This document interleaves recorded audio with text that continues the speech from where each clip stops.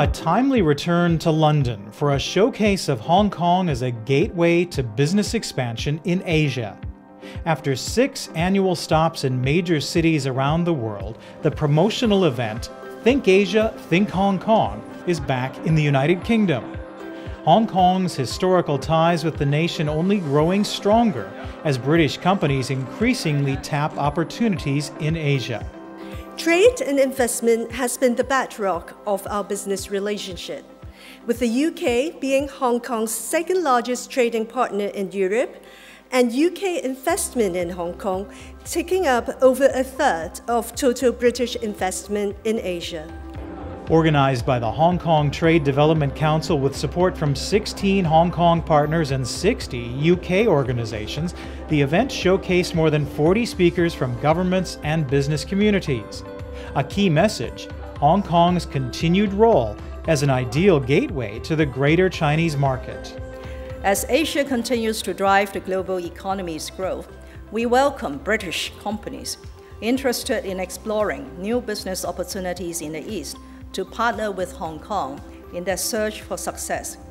The coming century is certain to see the establishment of a new economic order, yet it is one that Hong Kong is uniquely placed to take advantage of. I strongly believe, ladies and gentlemen, the UK and Hong Kong are only just beginning to realise the opportunities of our partnership.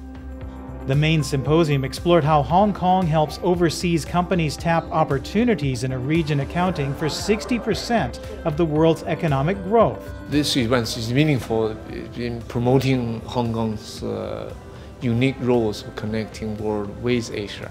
For quality products, quality services, which China is increasingly demanding, has to be provided or connected with international suppliers, international producers. And while UK attention to China's Belt and Road Initiative has focused on a recently opened rail link from China, the London Symposium dug deeper into opportunities related to a range of business services sectors. Hong Kong absolutely being on the doorstep of mainland China. It's a platform for the world to engage with China and to take this Belt and Road Initiative out of China through Southeast Asia and the maritime route and up through Central Asia. Networking was central throughout the event with a series of business matching sessions, as well as consultations by Hong Kong business services providers.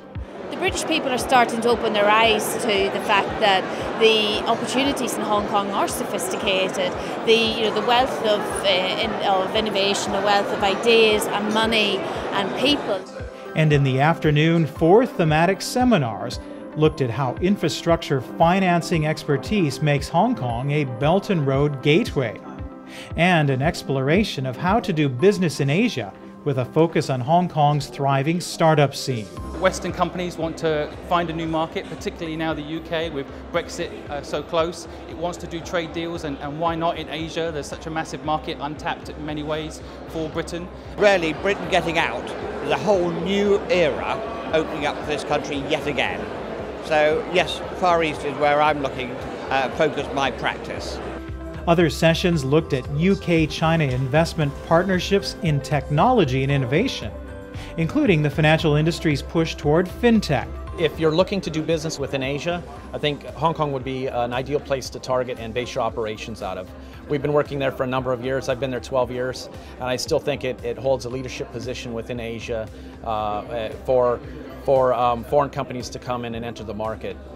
Complementing Think Asia, Think Hong Kong sessions here in London, business leaders and government officials from Hong Kong and the Chinese mainland took time to visit other places in the UK. Delegates networked in business matching meetings, as well as trade missions focusing on Chinese outbound investment and information technology.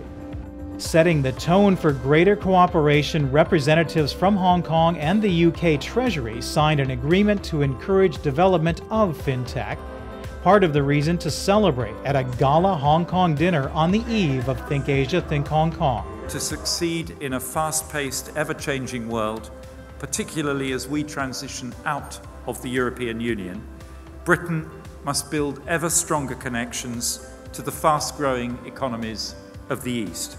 The deep historical, economic and cultural ties between our people and societies mean the UK and Hong Kong our natural partners. Rounding out the evening, a rousing performance by the Metropolitan Youth Orchestra of Hong Kong, underscoring a long shared history and hopes for a harmonious partnership in the future.